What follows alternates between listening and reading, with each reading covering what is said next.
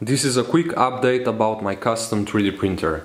If you watched one of my previous videos, you may notice that there's actually quite a lot of new updates to this printer, so today I decided to talk about them in more detail.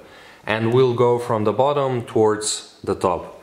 Here at the bottom first you can see the housing for PTT's TFT 3.5-inch touchscreen, which is already covered in a video, and you can go check that out, so I won't go to much details, but here the orange thing that you see is actually a stop that comes from the linear rails, and here on the housing it actually covers the reset button. And then next to it there's a knob that you can also use, of course, beside the touchscreen itself. The touchscreen is actually really practical because on the side you have also two slots, one for the SD card and one for the USB. And you can basically control the printer through this touchscreen, so it's really practical. Now the housing is 3D printed.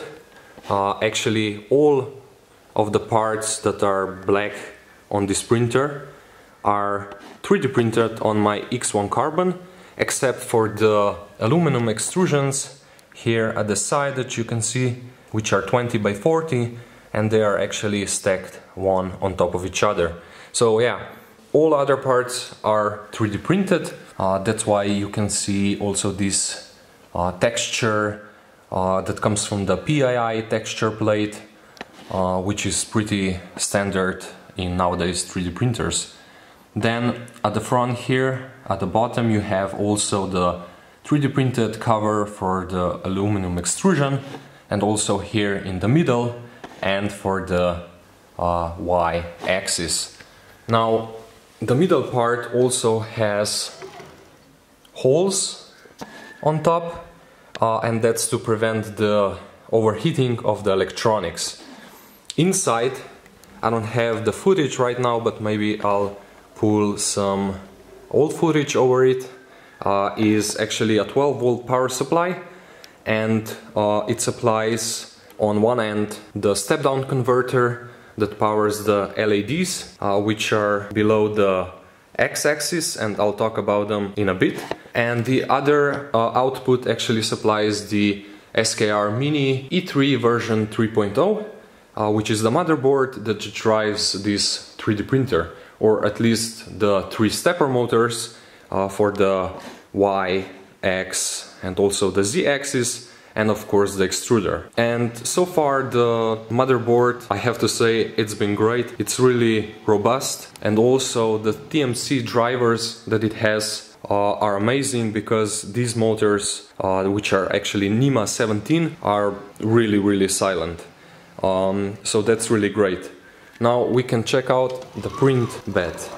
The dimensions of the print bed are 220 mm by 220, and along the Z-axis 280. So the build volume is actually quite large. And then there are these special features on the bed. So for example, as you can see, there are lifted edges that help to guide the PII texture plate, which is currently missing and will be added later. And then there's also this really nice cover for the cable, which of course provides the current to heat the bed. I wanted for the printer to have the smallest footprint as possible, and as you can see from the top, it's pretty small, it's pretty compact, so I really like that. Also, if you take a closer look to the print bed and the Z-axis, so the distance between is really minimal. So now we can jump straight to the print head. As you can see, the print head can move along the linear rail pretty smoothly, and it's 3D printed like every other part. But what's really great about it is that it's actually magnetic. So it has magnets, and that's really practical because it can detach and reattach anytime needed. Under the print head there's also PTT's micro probe, which helps with auto-leveling the system. The print head is connected to a silicone tube that goes to the extruder on the X-axis. And this is actually a peristaltic pump driven by a stepper motor. So here on the x-axis you have the peristaltic pump, and there's also the separate stepper motor that drives the print head left and right. The other end of the peristaltic pump is actually connected through this ABS belt on the back of the 3D printer to a 50 milliliter centrifuge. So from this you may actually guess what the application of the 3D printer might be, but today I won't talk about it. Of course you have also the covers for the electronics here, and what's also special maybe about it is there are some clips that hold everything together so that the silicone tubing doesn't fall off. So now I think it's time to take a look at the printer from the side. As you can see, everything is bolted down and it's like really sturdy. Even if I shake it, everything stays where it should be. Of course, this silicone tubing should be cut short and will be eventually. And here is actually the Z-axis, as I said before, 280 millimeters of travel, and it's actually fastened through a connector that's partially 3D printed but partially from steel.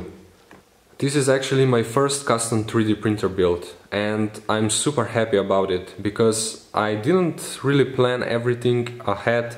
I just went with it and I knew what I wanted, and now I achieved it, I think. Of course, if you guys have any suggestions, please leave them in the comments. But now I think it's time to turn on the printer and do some calibrations. So to turn on the printer we have to go here to the back of the 3D printer, and there's this, of course, switch to turn it on, and underneath there's a fuse, so if anything goes wrong, the fuse is activated. And this is how the printer looks from the back. I think it's amazing.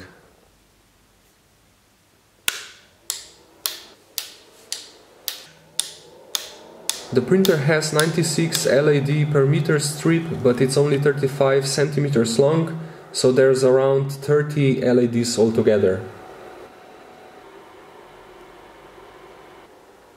So the auto bed leveling has actually 25 calibration points, which means it takes 25 points from the print bed and then calibrates and interpolates between the points to set the Z height while printing.